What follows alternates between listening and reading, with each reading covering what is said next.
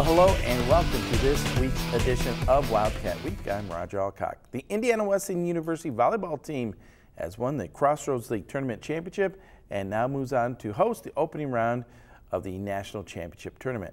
The Wildcats face an unlikely opponent in the league championship game as number 5 seed St. Francis knocked off the number 1 seed Marian University Knights to make it to that championship game against the Wildcats. Well, in the first set, the Wildcats started off controlling the game, taking a 6-point lead, which then they gave right back to the Cougars, who were able to tie it up at 13 apiece. But then the Wildcats quickly regained control of the game and took the first set by a final score of 25-19. And then in the second set, St. Francis scored the first point, but that would be their only lead of the set. It was pretty much all Wildcats after that. IW went on to take the second set as well, 25-15. Well, then in the third set, the Cougars kept it close early on, taking the lead a couple of times, but the Wildcats poured on the scoring, taking a 10-point lead at one point before going on to win set number 3, 25-17. The Wildcats win it in 3. Tay Thomas had 10 kills and 2 blocks on the night. Emily Workman, 19 assists and 5 digs. Morgan Miller, 13 kills and 2 blocks as well.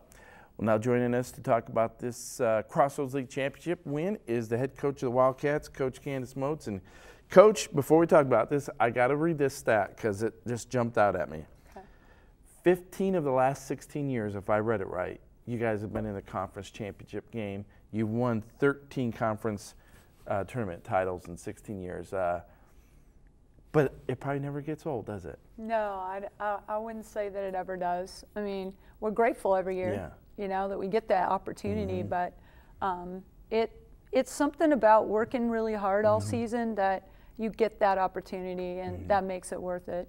When we talked a little bit, or mentioned just a moment ago, a little bit of a surprise that you had the championship game at home, and certainly that was great. Marian had an outstanding regular season. They, of course, won the regular season championship. They'll go on to the national tournament as well. But St. Francis came into this match playing their best volleyball of the year. They were really on fire, weren't they? Yeah, they were like a freight train. It was kind of making me nervous a little bit because, you know, that wild card team that, you know, they start tasting the wins and they haven't been in this opportunity for a long time. And so, you know, you get an extra surge of energy when you know that this is something new for you that you could do and make history for your program. You know, the other thing about this game, after a little bit of delay, your team was able to kind of gather themselves after a little bit of an emotional moment, but then maybe played the best 3 sets of the year, maybe? I don't know. I would say that, Raj. You know, we have said that. We felt like this was a breakout game for us, and I've not seen them play that together and focused. It was a really neat moment for our program and kind of encouraged us to kind of keep going. Well, as we take a look now more in depth at some of these highlights, Emily Workman, a beautiful back set there off the bump. I mean, she had an outstanding game setting the ball tonight to the hitters, or that night. I mean, just did a great job. You know, I was so proud of Em because, you know, it was an emotional moment for Em at the beginning of the game. You know, some health concerns with her dad, and then, you know, to just pull herself together and to just really put what mattered. You know, like after we knew her dad was okay, that's what really mattered. But then to just really put her teammates in front of her own emotional feelings, you know, was really cool. You know, one of the things in this first set, especially, I thought was critical is, you know, jumped out to the lead, and there was the great set to the middle there, and Graber, boy, we'll talk about her a little bit later, but there were some really long volleys in this game, and it seemed like even though St. Francis was scrapping and clawing, and you guys were, I thought you came out on top of almost every single one of those long volleys. And those are great momentum boosts. Right, right. It's a surge of energy when you fight and fight and fight, and you take away somebody's great efforts. It's like winning the first set, you know? You just get those little moments in matches that kind of surge you through and keep you going, and definitely long rallies are a real just momentum boost. Well, now we're in the second set, and maybe in the second set, I think it was probably when Morgan Miller started to come on a little bit stronger for you. And, you know, They fed her often, got her involved in the match, and boy, she was just on point that night, wasn't she? Yeah, you know, we kind of wondered if they were going to like commit block on our right sides, because our right sides are by far one of the best two right sides in the conference for sure, Yeah. and even NAI, they've made their mark.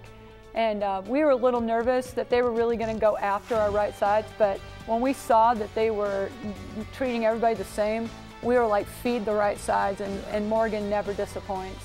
Well, now we're into the third set. We saw Tay just a minute ago. Boy, she really had some big hits that night as well. But, you know, in the middle, in that third set especially, Graber, she had some huge blocks in there. And she was, you know, if a defensive player can be on fire, she was. I mean, she was just really in the zone. You know, it was kind of funny because I'm on Megan all the time about her blocking, because she gets so tight and she pulls herself off the net a lot. And so, you know, it's just been a constant just going after her. And it was kind of funny because the girls were like, well, coach, you know, it kind of paid off to be yelling at Morgan all season, or Megan all season, you know. But she just had a breakout. I was so happy for her. Well, now in the third set, you know, St. Francis scrapping here, trying to say a lie, but right here is the match point, and it, you know, of all the big hits tonight, that one rolls down the net, and Morgan had some huge kills, and maybe kid with her a little bit about that one, but hey, that's the way that you know, the match ends. But big victory, another conference championship, and more importantly now, you know, it gets you that second automatic bid to the national tournament, and now you get to host that opening round national tournament game here on Saturday against IUK, a team you beat early in the season, but that was a long time ago when you played those guys, wasn't it? It was about the middle of August when we played them, so there's a lot that can happen on both teams when you get to this point in time in the season, and they're definitely not a team we're going to overlook. They're a very, very good team. They're 30-9, so they had to have done something right. Well, they kind of did you a favor last year in that they went on the road, I think it was maybe out to Kansas, and upset a top 20 ranked team in this match. So you can tell your young ladies, hey, you take this team lightly, they'll upset you. You know, they're that, and it's kind of that, you know, it's kind of a weird dynamic too, because, you know, my assistant coach's daughter is on the other team, and so it's just like this, you know, you're like firing up and you're getting excited, but then on the other side of the coin, you know, the Elsons are on the other side too, and so we're just kind of like trying to gear up for it, but, you know, it's one of those kind of weird dynamics that we have to work through. Well, last thing I wanted to mention again, if you can get the victory on Saturday, and you got to get that one first, then it would be on to Sioux City, Iowa for the final round there. And of course, that would certainly be the goal, and to make another trip back there would be huge for this team, wouldn't it? You know, I would love the fact to be able to take those 7 freshmen and show them, hey, this is where we're heading, you know? And so, like, next year when we add 7 more freshmen to our team, you know, and we have freshmen and sophomores, basically, the freshmen that are going to be there this year, if we get there, we'll be able to say, this is what we're shooting for, you know, and it kind of gives them a visual. So I'm hoping for that case that we'll get there, and for our 6 seniors. Yeah, for sure. You know, they're worked hard all year, and so it'd be great for them, you know, so we'll do our best. We hope that it'll happen, go our way. All right, well, Coach, thanks for stopping by, and congratulations on another championship. Thank you. All right, well, as we said, next up is the Crossroads League, is the NAI opening round game where the Wildcats will host IU Kokomo Saturday at 1 o'clock. That is Saturday, November the 5th, 1 p.m. All right, well, don't go away. When we come back, we're going to talk some ladies basketball with the head coach of the Wildcats, Ethan Whaley.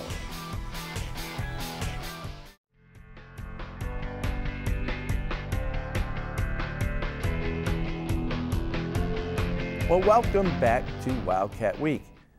We're going to talk some men's basketball really quickly as the guys travel to Richmond, Indiana on Tuesday night to face the 9th-ranked IU East Red Wolves. Well, it was a hard-fought battle, but the men lost by a single point. Final score 80-79. Well, now we're going to talk some women's basketball, where the ladies were back in action in Luck Arena. On Tuesday night, the Wildcats faced off against the Brescia Bearcats. The Wildcats shot 44% from the field, while holding the Bearcats to just 24%. Indiana Wesleyan got off to a quick start with layups from Nicole Ignashik. Then Anna Imhoff and Katie Key, they were able to dribble, penetrate, get in the paint, and then found each other on the three-point line, where they connected on some big threes. The Wildcats took advantage of their height and found opportunities to score in the post. Well, then in the second half, Michaela Bailey went 3 for 3 from behind the arc.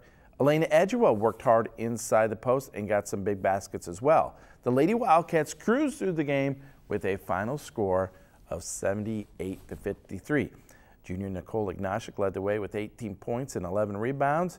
Another junior, Katie Key, had 13 points to go along with 4 rebounds. Sophomore Elena Edgewa came off the bench and ended the night with 9 points and 3 rebounds.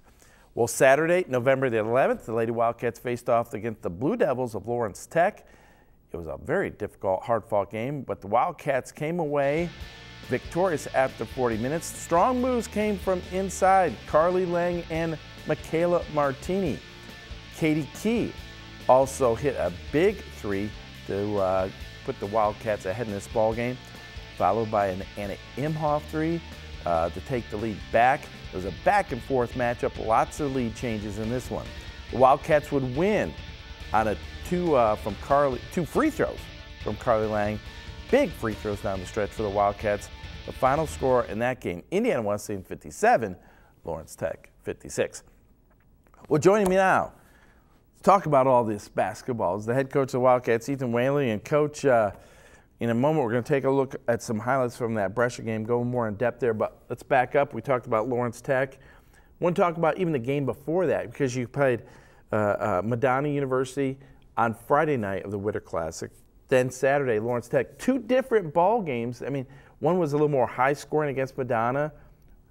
The other one a little bit more low scoring against Lawrence Tech. But to me, at least, I thought maybe the key was in both those games, coming down the stretch, you hit big free throws. Yeah, you know, it's something that people keep saying. This team is resilient, you know, and I think in both games we kind of dug ourselves a little bit of a hole, but you know, we were able to battle back. I was proud of our girls. Obviously, we were led by Brittany Washington Friday night, had a big 20 points. She was just living in the lane. I think she might have went 10 for 10 from the free throw line. And then the second night, obviously, Brittany and Anna and Martini were big, but you mentioned it, Carly Lang down the stretch hit some big free throws. And coming from a sophomore, that's really big for our team. And in that game where Anna Imhoff got injured, came back the last minute and made a big pass to Carly Lang. Well, taking a look at this Brescia game, one of the things I loved here early, obviously you're working inside to Nicole Ignashik, which opened up the outside, but maybe Nicole did as good a job as we've seen it all season in terms of finishing at the basket. Yeah, you know, I think she only missed 3 shots down low, and that's big for her, obviously, from a confidence standpoint. Because everybody else on our team and our program knows that she's somebody we want down low in the post with the ball every time we can, and just for her to be able to feel confidence from finishing that well, that's going to be big for us moving forward. You know, we saw, and we talked about it moments ago, but we saw Anna get inside off the dribble, find Katie. Katie got it back to Anna. And then, you know, Brittany, I don't know, maybe if you have anyone that finishes around the basket better than Brittany does, especially off the dribble. Yeah, Brittany's so strong, you know, and she's obviously a senior who knows how to use her body well. That's kind of her game, and she wants to bang around down low a little bit and use her strength and kind of play with you a little bit, if you will. So she's been huge these last few games. Her confidence has really stepped up. Nice feed up. Excuse me. No, I was just going to say both leading our team, but also just finishing around the rim.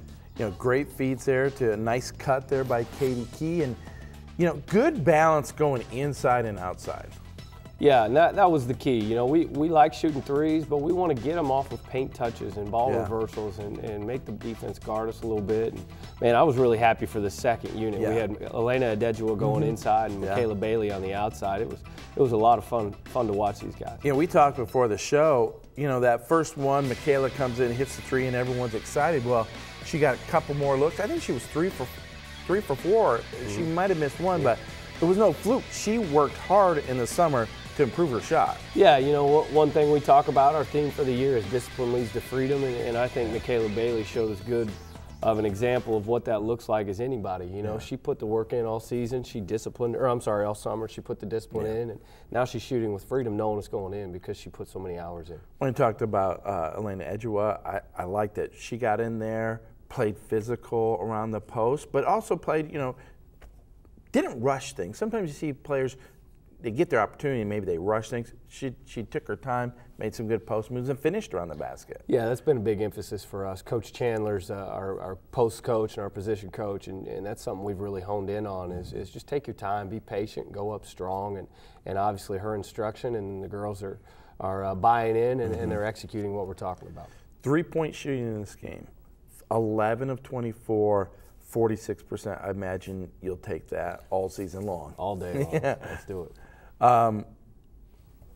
Maybe some of that is getting good shots. Some of that, maybe I don't know if they were flying out and defending you as hard as they could, but sometimes I even think a wide open three is maybe a little more difficult to hit. Yeah, you know, a lot of it we talk about is situational. You know, how many ball reversals have we gotten? Is it one pass? What have we done the previous 3 or 4 possessions? How many paint touches? And so that's something we're still growing in, but I really like the quality looks we got based on they were coming off paint touches, kickouts, or transition threes that, you know, we gladly take those as well. Let's talk about what's coming up. You head down to Kentucky, down to Asbury, Shawnee State on Friday, Asbury on Saturday. I know Asbury defeated Indiana Wesleyan last year. Might have been an overtime game, but Shawnee State, traditionally a very strong program. So you got two pretty good opponents ahead of you this weekend. Yeah. Friday nights, who we're focused on first, that's Shawnee State. They're number 5 in the country in NAIA Division I. They I believe, won 31 games last year. They returned 5 players from that team, 5 starters from that team. And so we don't take them lightly. They are really, really good. They're averaging 85-plus a game, and they shoot at a very efficient clip. So we better come in with a gritty mentality that we've built up, and we need to continue that this weekend. All right, well, Coach, congratulations on some big wins in Lucky Arena. As we said, coming up for the Lady Wildcats, they travel to Asbury, Kentucky for the Asbury tournament, first game against Shawnee State. That game will be at 2 p.m. on Friday, November the 17th. Then on Saturday, the 18th, they take on the home team, the Asbury College squad out of Kentucky. That game is at 4 p.m. in Wilmore. Well, when we come back, we'll get a poolside look at the new IWU swim team, so stick around.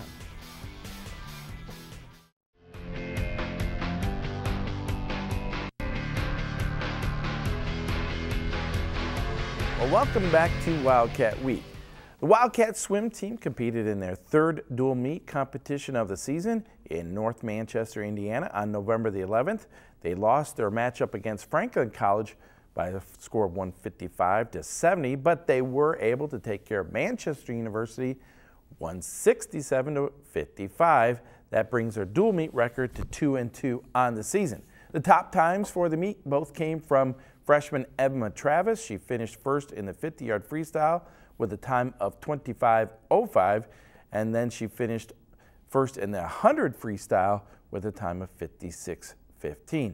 The Wildcats also had a NAIA qualifying time in the 400 free relay. The team of Grace Fredrickson, Madison Wickholm, Emma Travis, and Kayla Hirschberger had a time of 4:18.38.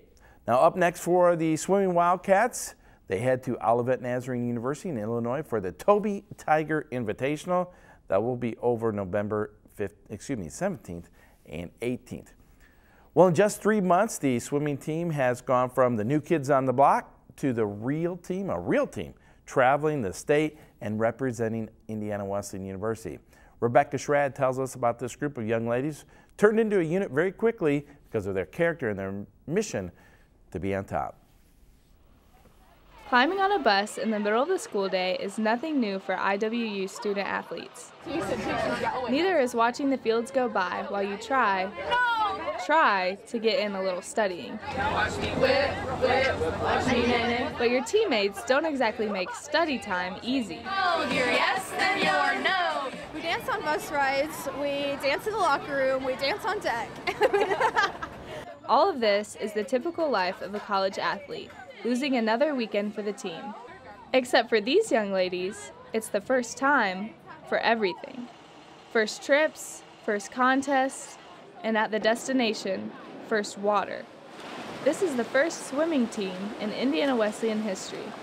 And if that legacy is slowing them down, they sure aren't showing it. Like, it's still like surreal that we're the first, and like our picture is gonna be up on that wall, and like 100 years from now, kids are gonna be like, they wore that? Like. For now, the only legacy these Wildcats stress is getting faster, having fun, and making a group of strangers a true team. That wasn't hard when they learned how easy it was to cheer for each other. We've just gotten to know each other really well, and like we've had those difficult times already to like bring us closer to one another. And I think as a first-year team, people kind of don't expect that. You're spending so much time with them, you're immediately building relationships, and it was so much fun getting to know them and spending time with them. So that's definitely my favorite part. You gotta keep it. Head coach Larissa Dalrymple wasn't sure exactly what she had in the water year one, but she quickly found out their team chemistry means more than talent. They chatter and they laugh a lot, like they have fun. And that's, I mean, we really want to create a fun atmosphere, because I feel like if you can have fun doing this, you're going to be a better swimmer, athlete, all-around person. And one other, not surprising, but pleasant ritual, team bonding between races often takes on deeper meaning. We do a lot of praying together before events. Such a cool change from a public high school. So I just love seeing the contrast and how we're all Christ-centered. We always pray at the end of practice. It's a good spiritual environment, and we obviously make Christ our center. There are, of course, still races to win, times to beat, and struggles to improve. But every accomplishment sets another bar, and for these Wildcats, the privilege of defining what IWU swimming will be. It's always nice to be first, and you won't realize how special it is until you leave. Every door is open, and it's all just about us going for it and having fun and just seeing what we can do. Every meet, a new challenge. Every record, a school record. And for Wildcat swimming, every splash, a fresh start. One team, Wildcats! One team, Wildcats! For Wildcat Week, I'm Rebecca Schrad. Well, who knew Wildcats could swim? Certainly congratulations to Coach Larissa Dalrymple and the team on a great start, and looking forward to some great things ahead. Well, that's all we have for you on this episode of Wildcat Week. If you would like to see more of Wildcat Week, you can visit our website, wiwtv.com. There you can watch past episodes and connect with us online. Once again, that's wiwtv.com. And you can stay connected with us, all our local programming, by subscribing to our YouTube channel. That's WIWTV 51. Well, we look forward to seeing you next week. So for all of us here, thanks for watching.